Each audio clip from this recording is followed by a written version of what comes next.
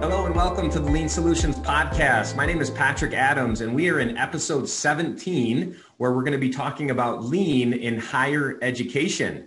Today we're joined by Dagmar Vlahos from the University of New Hampshire. And Dagmar is a senior process improvement professional at the university where she's responsible for the training, mentoring, and facilitation of lean principles at the university with the employee work culture. Also, you help to inspire employees to feel empowered in their contribution to the university. So welcome, Dagmar. Thank you, Patrick. I'm very happy to be here today.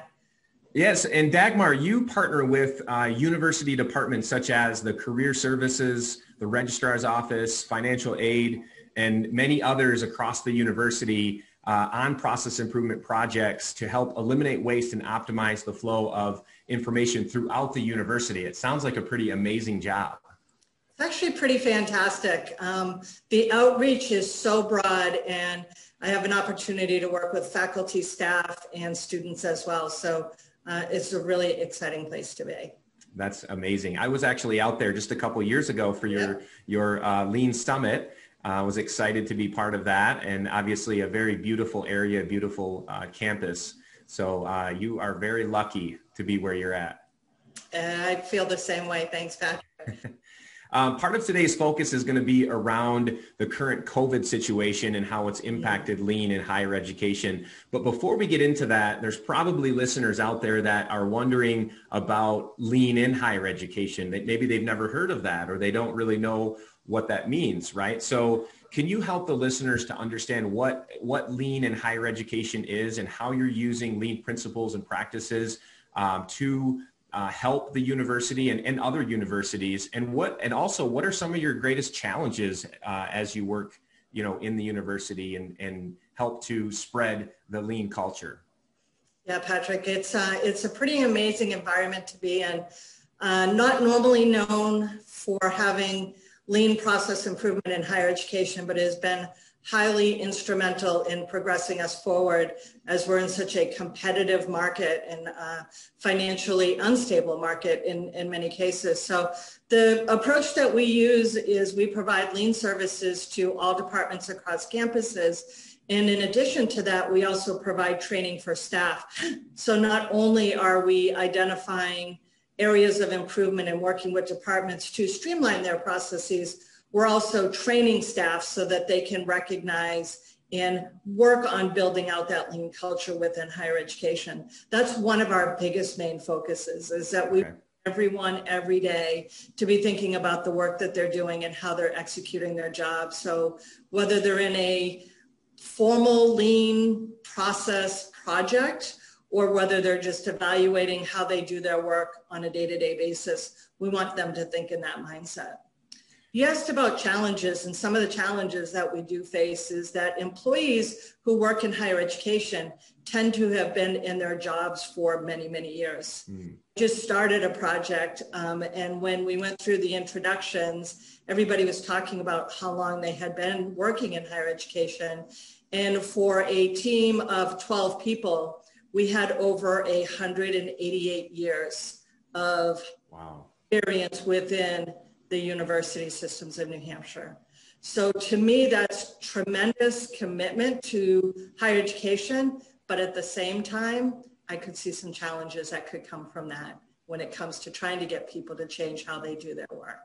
Absolutely. So that's our biggest challenge, is the longevity, how much I admire people for being in their positions for a long time. As a lean facilitator, makes me pause a little bit to say, I think I'm going to run into a few challenges, trying to get people to think differently. Right, absolutely. And a lot of people, when they hear the word lean, they think about manufacturing, right? They don't necessarily think about higher education. And sometimes we hear that lean is only applicable in manufacturing. And I'm curious to hear what your thoughts are on that particular topic. Yeah, when I started here over 8 years ago, people didn't know what lean was about, especially in higher education. So coming in and beginning to talk about it gave us an opportunity to really empower employees. That was one of the things that people gravitated towards. We're not looking at pushing widgets through a system or how quickly can we create some sort of a product. we're working with students, we're working with grants. How are we, supporting our grant processing? How are we supporting our students? How are we supporting our community when it comes to fundraising and just overall looking at New Hampshire holistically? There's a lot of outreach that happens within higher education. So we had to view it a little bit differently. It's still the same process. It's still the same methodology. It's just used in a different type of environment. And I think that people have really gravitated to being able to have their voices heard and to also have input into how they do their day-to-day work. So it's been very instrumental. And we've actually gotten to the point where we started to bring students in to really talk about their experience. So not only are we looking at it from an operational experience of what we do in higher education, we actually flip that around and walk through what we call a student journey, where we're like, okay, so we enhance this process, but how does it look on the other end?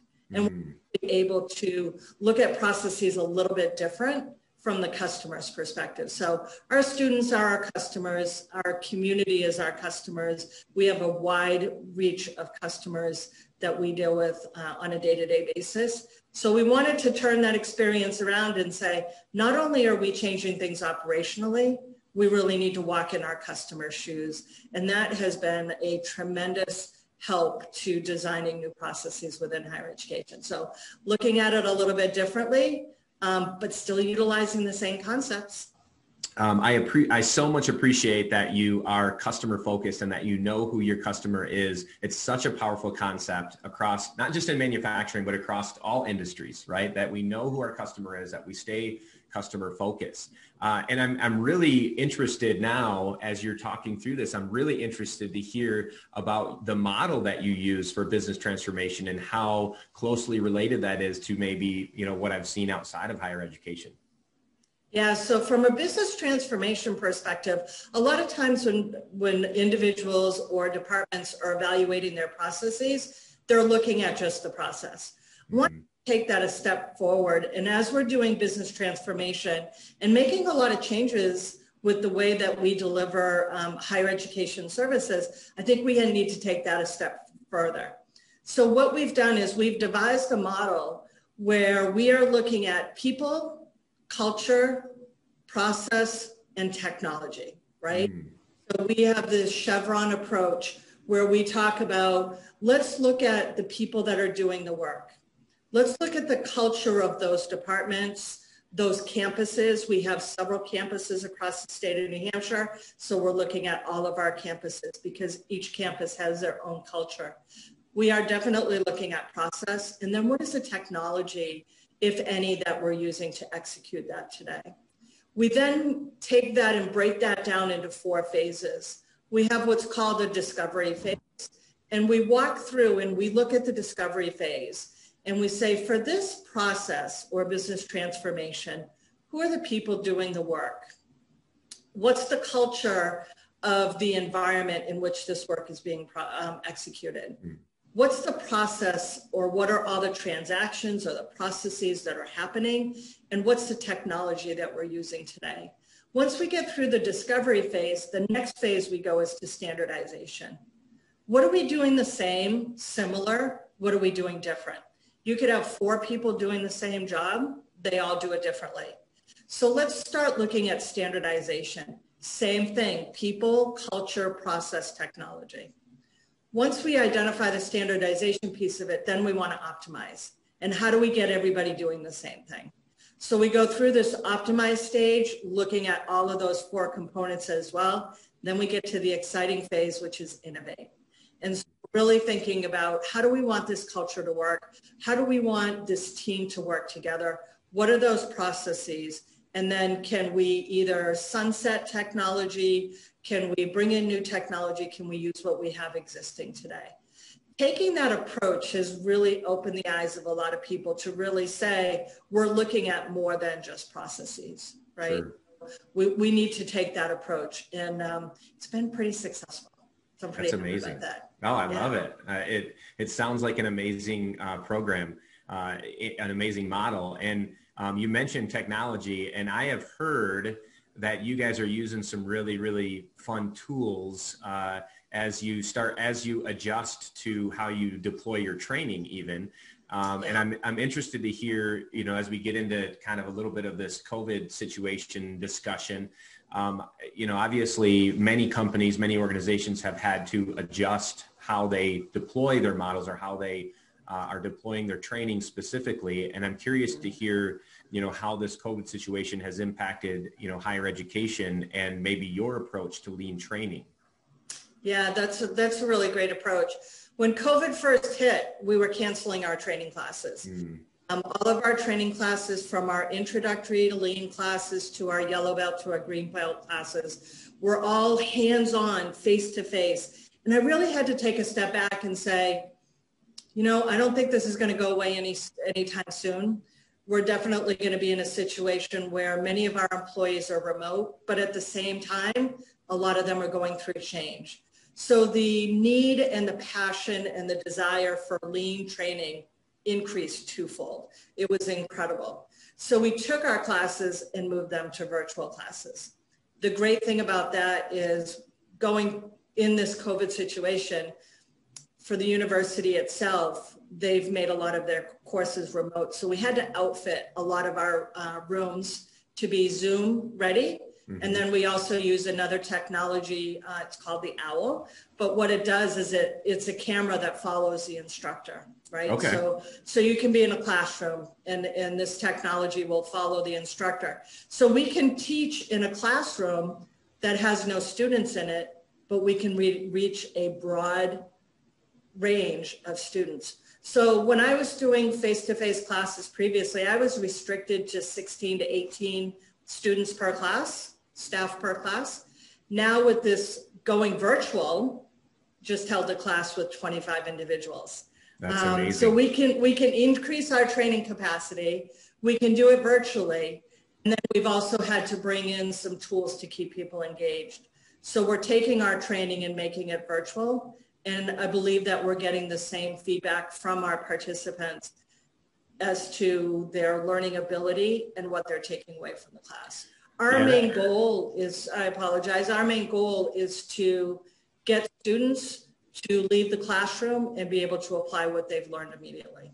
That's right, exactly. And that's why I'm interested to hear from you on, how you've adjusted for the engagement piece, because, this is a time of uncertainty. There's a lot of people that, have fear of losing their jobs, and they have distractions at home while they're trying to do schooling, and all these different things are happening. How do you keep people engaged during these classes? How do you try to give them a similar experience as the classroom? Are there specific things that you're doing, specific techniques or tools that you're using in order to make that happen? Absolutely. So our classes are very engaging, even virtually. Our mantra is to have fun. So we always want to have fun when we do lean, right? Yes. No matter what it is. So what we've done is we've incorporated videos, we've incorporated exercises. We use a couple tools. So one of the things that we do right at the start of class is we have a screen that comes up with all of these emotions: happy, sad, excited, nervous, right? We use the Zoom annotate feature, and we ask the students to tell us how you feel about this training, or how do you feel about being engaged in this project? Yes. And they go out and they just start clicking, and they can see on the screen, people are nervous, they're excited, they're uncertain. So it really gives us a good gauge as to what we're doing. What a great icebreaker. Yes, it is. It's a fantastic one. We also ask if people can be, and I know it's difficult for some, but for people to be on camera when they can. That's so important. Yep, it allows us, right? Keep it visual. Yes. Thank you. It's a mantra that you have. Yeah. It's good to see the body language, especially if you're working on a lean project, right? You want Absolutely. to see that body language. You want to see what they're doing, because that's typically what we do as facilitators in the room. We also are using Zoom polls, so we can poll people about how they feel. We've used a new tool that you introduced us to, the menti.com, yes, which actually allows, when we do an activity, it allows people to give us feedback. and we can display that feedback real time. That's right. It's a free, simple tool that we're able to use. All of these tools are part of what we have in our arsenal of tools, and we're able to utilize that. That engagement with people is we know that they're listening, we know that they're paying attention, and we know that we're getting their feedback. One of the things that we've done for our Greenbelt training, which we're going to be doing our first one virtually in the month of December. So here I need to teach facilitators how to be facilitators, and we're going to utilize case study tools and breakout rooms within Zoom so that we can give the training, and then we're going to have the group break out into these breakout rooms, and we're going to give them a problem to solve. Oh, I love that. They're going to come back. So we're trying to be very creative in how we deploy our training. We know that there's distractions at home, dogs barking, kids running through, making sure your kid's keeping up with their schoolwork while they're doing it. We take all that into consideration as we go through this. And people are very appreciative of that. Yeah. Getting done what they need to get done. Exactly, right. Do you know, are other universities doing similar things? Do you know, are you connected with some of the other universities that have lean training or any type of process improvement activities? Do you know what's happening, I guess, across the U.S. at other higher education? Yeah, I mean, there's been a lot of communication through LinkedIn. Okay. I've got a lot of connections through LinkedIn, and we talk about things, and, people look at what we're posting. We're looking at what other people are posting. We're doing some research. I've had several institutions that have reached out to me and said, hey, Dagmar, how can we get a lean program up and running? How can we train our staff? How's it working for you? So it's been really great to make those connections with other higher education institutions. Sure. Be able to talk through how we can do things in this new world that we have, Higher education itself was, facing a lot of challenges with competition financially, a smaller student demographic. So we've got less students to choose from. So we kind of really had that before COVID started. And then when COVID started, that just, made the problem that much bigger. So we need to be working together as a community to really share our ideas, whether it's our institution or another. I think having that connectivity with other people and learning from other people is just going to provide value to those that we serve and the communities that we serve. Absolutely. So. And you mentioned financial. I'm curious to know how COVID has impacted higher education, in their current state with everything that's going on. Has there been a pretty large impact? It's been a large financial impact on higher education. Think about it. We don't have, we have, last spring when COVID hit, we had to send all our students home. We had to refund all their housing, their dining. They weren't on campus spending money. We had to quickly get our faculty in a position where they can teach remotely 100%. There's a lot of costs involved around that. We as staff are tested every week for COVID. There's a cost associated with that. So, financially, it's been a little tough. We, over the summer, made a goal of trying to get our students to be on campus until November 20th. That was our goal. Our community was very strict about all of the COVID restrictions that we had. Students were complying, and I'm happy to say that we met that goal, and our students were able to stay on campus until November 30th. I'm sorry, November 20th, my apologies. Okay. November 20th. They're now home for break, and they'll finish out their semester remotely so that we can keep those numbers down. But it's been tremendously financially impacting the university, which then causes us to need to refocus, and lean has become so much more important now. Absolutely. Than ever. But you want to know the great thing about it? Processes that we didn't think we could change when we were all on campus are now being changed. So here's an example. Electronic signatures, right? Papers need to be signed. They got walked around campuses. They needed a wet signature. Now we're not on campus. We still need those papers to be authorized. We're now implementing electronic signature. And it's been pretty fantastic because I think people now look at their jobs through a lens in a different kind of way. That's right. And so it allows for that creativity. And I'm really excited about that because people are like, oh, we were doing lean and we didn't even know we were doing lean. That's right. That's right. Nothing more exciting than for that to happen. That's right. So, you know, although COVID has had some difficult financial times, not only in higher education, I know across all industries, I think that we've been able to take it in a way that we've been able to get some successes out of it as well, and really come together as a community. I really look at higher education as a very tight community between everyone involved. That's awesome. I'm so happy to hear that. I'm happy to hear that, you know, amidst all of the challenges that COVID is bringing, that there are definitely some positives that are coming out of it for the university and in higher education. So, and I want to thank you for the amazing work that you and your team are doing, not only for the University of New Hampshire, but, you know, just in higher education in general. So thank you for the work that you guys are putting in. Patrick, thank you so much. It was very exciting to be here today. And I want to wish you the best of luck on your new book. So I have to plug your book for you. Oh, thank you so much. I'm excited to be on the launch team. I'm excited to pre-order my book and really anxious to get it in hand. So best of luck to you and all the work that you're doing. Thank you so much, Dagmar. I appreciate your time as well, and I appreciate the plug. Thank you so much. I'm looking forward to getting back out there for when we get back in person for your next Lean Summit. So love your Lean Summit that you guys put on out there at the university. So great. Thanks, Patrick. All right. Take care. You too. Bye-bye.